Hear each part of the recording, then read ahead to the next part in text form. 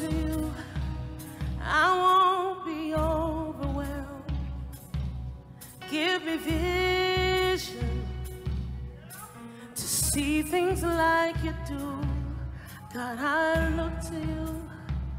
You where my help comes from. Give me wisdom. You know just what to do, yeah. Oh, you know all things. Let's say it together.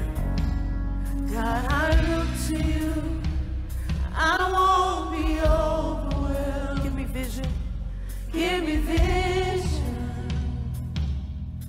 to see things like you do. God, I look to you. You're where my help comes from. Give me wisdom, for you know just what to do.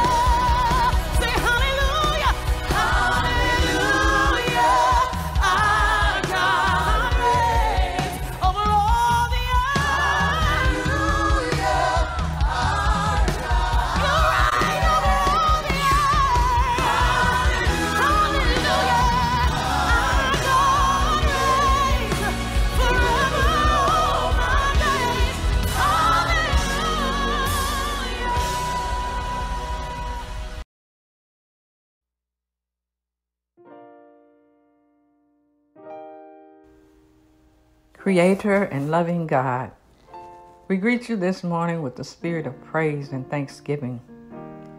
We're grateful, God, for how you have provided for us and showered your unending grace on us all week long.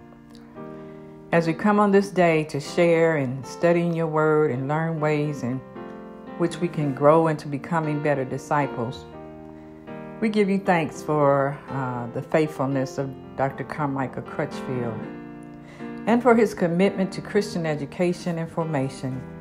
We thank you, God, for all those who work behind the scenes to make church school possible during COVID-19, and for all the participants in today's class.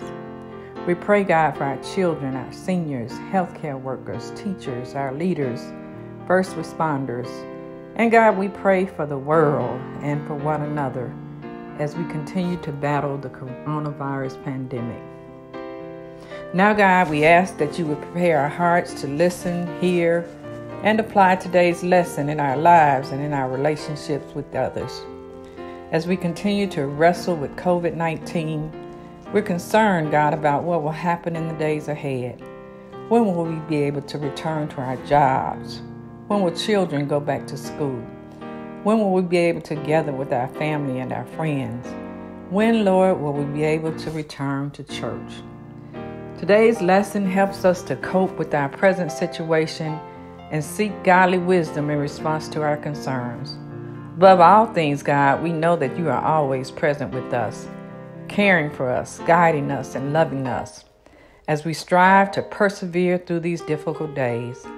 Increase our faith, O God, and help us as we maneuver through the challenges and obstacles ahead. We come this morning, Lord, with an attitude of gratitude for your faithfulness towards us, and we count every trial and temptation as an opportunity for joy. Now come, Holy Spirit, fill us with your wisdom and with your joy as we seek to follow and adhere to the teachings of our Lord and Savior Jesus Christ. It is in his name that we pray. Amen.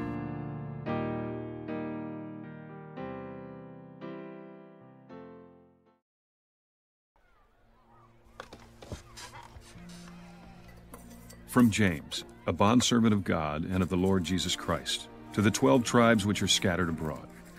Greetings.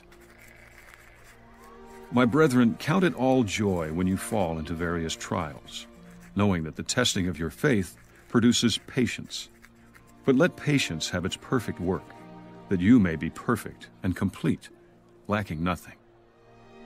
If any of you lacks wisdom, let him ask of God, who gives to all liberally and without reproach, and it will be given to him. But let him ask in faith, with no doubting, for he who doubts is like a wave of the sea, driven and tossed by the wind. For let not that man suppose that he will receive anything from the Lord.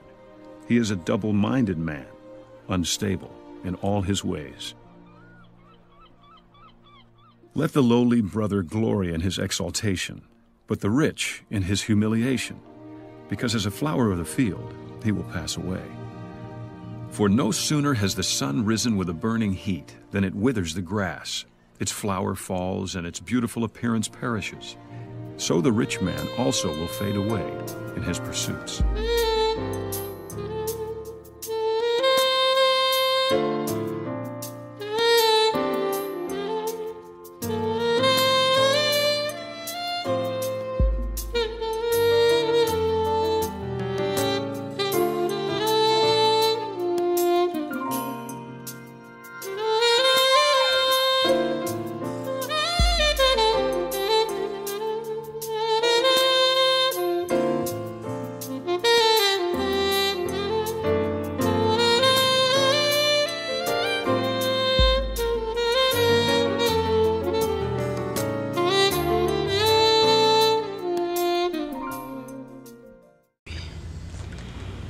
Greetings. Welcome to Church School, August the 2nd, 2020. Today's lesson comes from James, the beginning of some lessons from James, continuing our wisdom theme, James 1 through 11. And the lesson titled, Ask For It, or you in your own quarterlies, you'll see faith and wisdom. I've sort of put it together, ask for it, faith and wisdom. People desire to be seen as wise. What is the source of wisdom? The question is raised. The letter of James affirms that God gives wisdom generously and ungrudgingly to those who ask in faith. The goals for today's learners and for us today is the cognizant goal is to consider the relationship between wisdom and perseverance through trials. Secondly, the affective goal is to affirm the value of trials and hardships in making one more wise and productive disciple. And third, the action we want to take away is to pray for godly wisdom by which to endure life's trials and temptations. So the lesson begins with a greetings from James, a slave, a servant of God and of the Lord Jesus Christ, to the 12 tribes who are scattered outside the land of Israel. Greetings, James. There he is. Several members of people in the Bible in the New Testament are named James, but reliable tradition assigns this book to the one called James the Just, the half-brother of Jesus and the brother of Jude, who led the church in Jerusalem. Knowing that Jesus was the half-brother of Jesus, makes his self-introduction the more significant. He did not proclaim himself the brother of Jesus, but only a servant of God and of the Lord Jesus Christ. Jesus was more than James's brother. More importantly, Jesus was his Lord. A bondservant or slave, depending on what version of the Bible you look at, is an important word. It translates the ancient Greek word doulos, and is probably better simply translated as slave. A slave, one who has permanent relationship of servitude to another. Among the Greeks, with a strong sense of personal freedom, the term slave carried a degrading connotation, I should say. Lord is also an important word. It translates the ancient Greek word kurios. It simply meant the master of a doulos, the master of a slave. And in the context, it means James considered Jesus God. What James meant by the reference to the 12 tribes is difficult to understand. The question is whether James wrote a letter to only Christians from a Jewish background or to all Christians. Certainly this letter applies to all Christians, yet James probably wrote his letter before Gentiles were brought into the church, at least before Gentile Christians appeared in any significant number.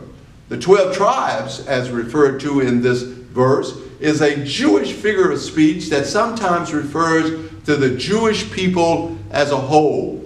At this time, the Jewish people were scattered all over the world, and there was a Christian presence among most Jewish communities throughout the world. Regarding the extent of the dispersion, Josephus wrote, "There is no city, no tribe, whether Greek or barbarian, in which Jewish law and Jewish customs have not taken root." Since this was written for the body of Christians and existed at that time, this is also a letter for us today. Greetings, James says. The salutation, greetings, was the customary Greek way of opening a letter. Paul never used it. He referred to salute his readers with the words grace and peace. Here James used this great customary salutation, greetings. And then in verses 2 through 4, it reads, "My brothers and sisters, think of the various tests you encounter as occasions for joy. After all, you know that the testing of your faith produces endurance. Let this endurance complete its work so that you may be fully mature, complete, and lacking in nothing." James regarded trials as inevitable. He said that if you fall into various trials, at the same time, trials are occasions for joy, not discouragement or resignation. We can count it all joy in the midst of trials because they are used to produce patience. The older King James Version says, "when ye fall into divers temptations," but the rendering here, trials, is preferred. The word translated trials signifies affliction, persecution, or trial of any kind. And in this sense, it is used here not intending diabolic suggestion or what is generally understood by the word temptation. When you fall into it, not going step by step but are precipitated or plunged. When ye are so surrounded that there is no escaping, then being distressed as David was in Psalm 116.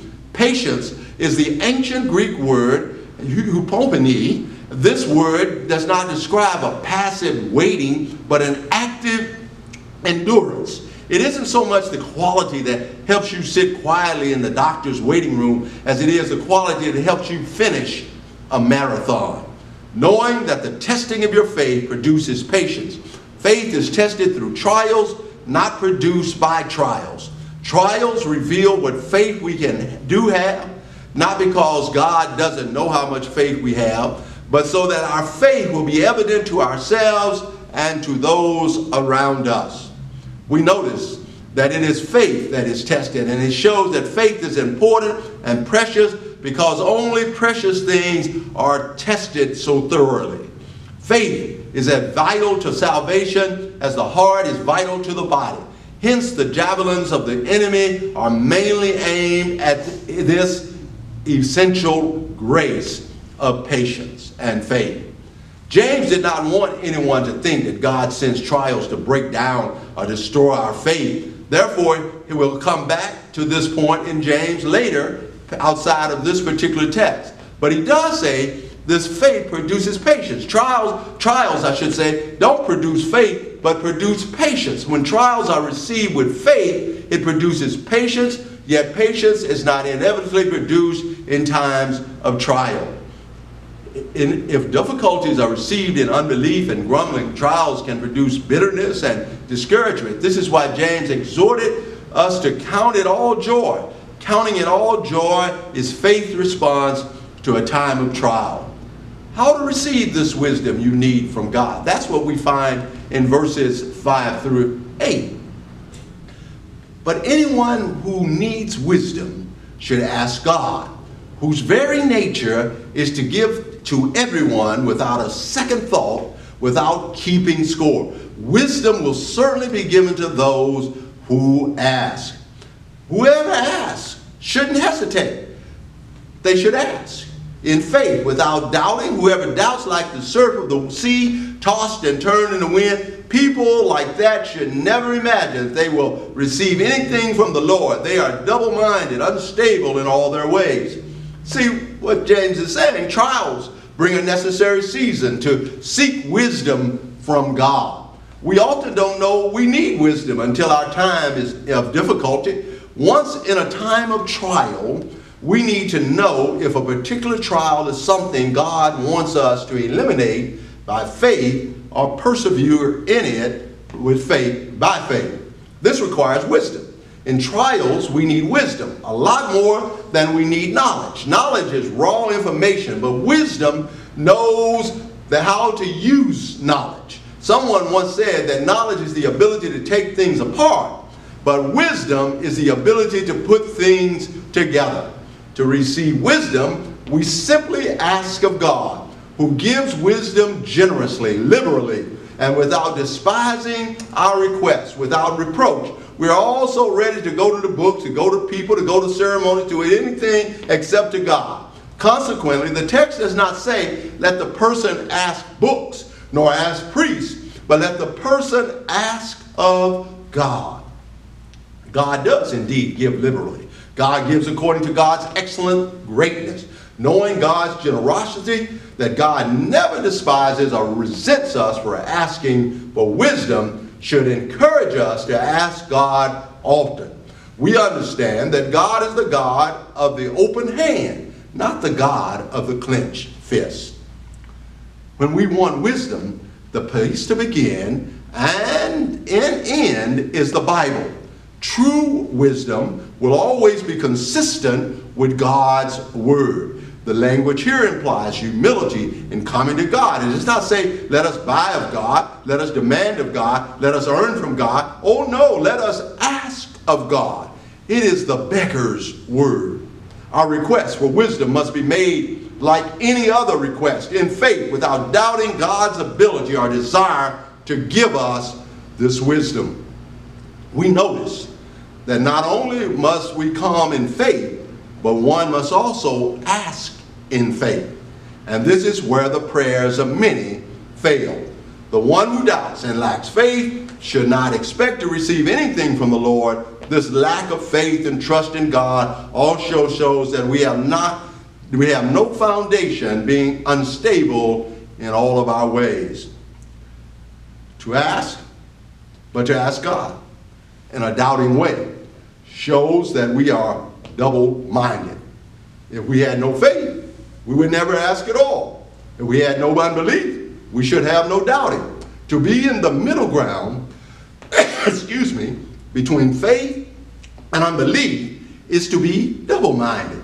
Do you believe that God can give you wisdom and that he will do so if you ask God? Then go at once to God and say, Lord, this is what I need. Specify your wants. Then state your exact condition. Lay the whole case before God with as much orderliness as you were telling your story, and to an intelligent friend who was willing to hear it and prepared to help you. Then say, Lord, this is specifically what I think I want, and I ask this of the believing that thou can give it to us. And then in these last 3 verses, James says, as much as is appropriate for the poor to rejoice when they are lifted up by God, so it is appropriate, but far more difficult, for the wealthy to rejoice when they are brought to humiliation by trials. In the land of Israel, there are many kinds of beautiful flowers that spring to light when the rains come, but they last for only a short time before withering away. On the scale of eternity, this is how quickly the rich man, a rich person, also will fade away in his or her pursuits. The riches of this world will certainly fade away, but James says the rich man will fade away if we put our life and our identity into things that fade away, and that will also fade away. How much better to put our life and our identity in things that will never fade. If a person is only rich in this world, when he dies, he or she leaves their riches. But if a person is rich before God, when he or she dies, he or she goes to his or her riches. That's a good word for us today. Well, I have 3 challenges for us today as I end this lesson. Make a list of qualities or characteristics that typify the person who has the kind of wisdom James is talking about. Identify a quality from this list that you would like to strengthen in your own self. Number 2, reflect upon some past experience with trials and hardships and how those make you wiser and more productive in your discipleship. And then lastly, this is a very active thing for us to do. Write a prayer asking God for godly wisdom. That is the end of our lesson today. Ask for it. Faith and wisdom. God bless you.